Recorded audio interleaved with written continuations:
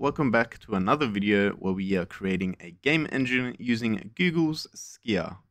Now in this video we are going to be continuing working on our rotation. Now in one of our previous videos we added rotation, however that was using our physics system.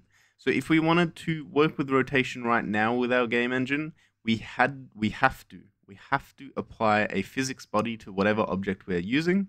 And right now it only applies to our image sprite. So when we create an image, that's basically the only thing that is allowed rotation right now.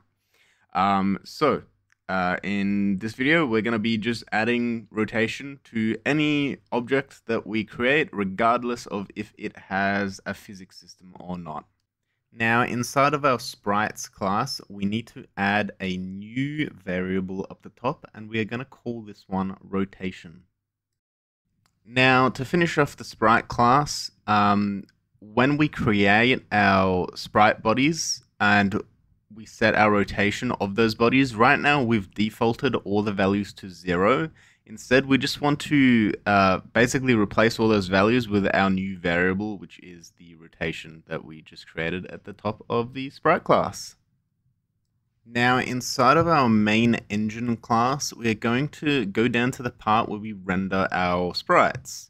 Now, all we're going to do is very simple here. We're just going to copy and paste the code that rotates our sprites, and we're going to edit our sprite center variables to the names of the sprite types. So, for example, if it was the sprite type image, I'd just be adding image after that variable.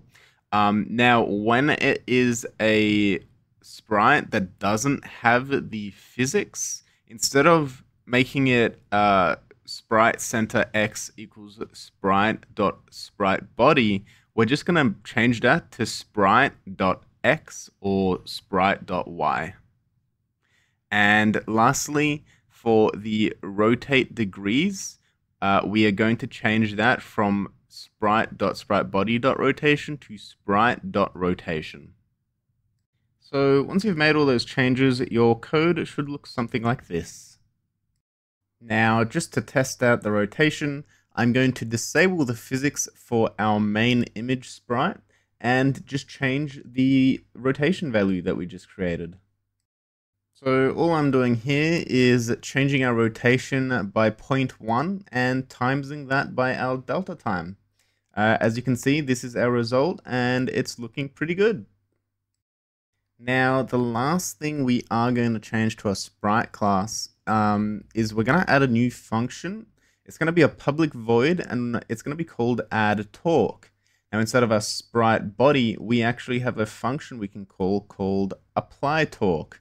And basically all we're going to do is pass in a parameter to the function with a specific rotation and give the sprite body that specific amount of torque.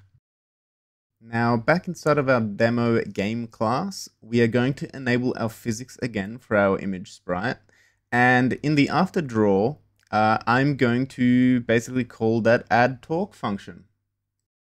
So after messing around with the torque values just a bit, this is the end result, and I'm very happy with how it turned out.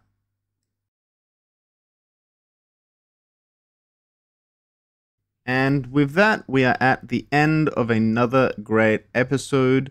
And yeah, we've made some great progress this video. We've sort of completed the rotation for all of our current sprite objects, regardless of if it has physics or not. And we've added some torque to our physics-enabled objects. So yeah, I hope you guys are enjoying the video series so far. If you are, please give me a thumbs up and subscribe if you want to see more. If you have any ideas or suggestions, just leave that down below in the comment section. And I will see you guys in the next video. Bye now.